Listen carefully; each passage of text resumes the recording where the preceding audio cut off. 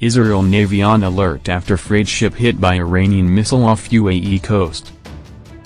The Israeli Navy is on high alert after an Israel-owned freight ship was struck by an Iranian missile in the Arabian Sea, according to an Al Arabiya correspondent.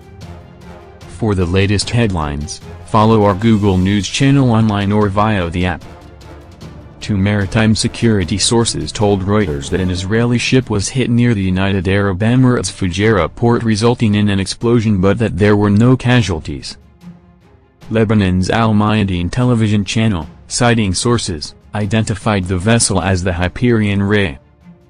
The ship is the second owned by the same company to be targeted after an attack on the Helios Ray in February.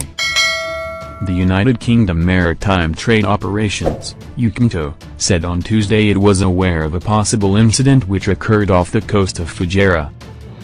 Iran has been blamed for the attack on the ship, according Israel's top-rated television station Channel 12, quoting unnamed Israeli officials. There has been no official confirmation from the Israeli or UAE authorities. The incident comes a day after Iran accused arch-foe Israel of sabotaging a key nuclear site. Last month an Iranian container ship was damaged in an attack in the Mediterranean, 2 weeks after an Israeli-owned ship, the MV Helios Ray, owned by the same company as the Hyperion Ray according to a UN shipping database, was hit by an explosion in the Gulf of Oman.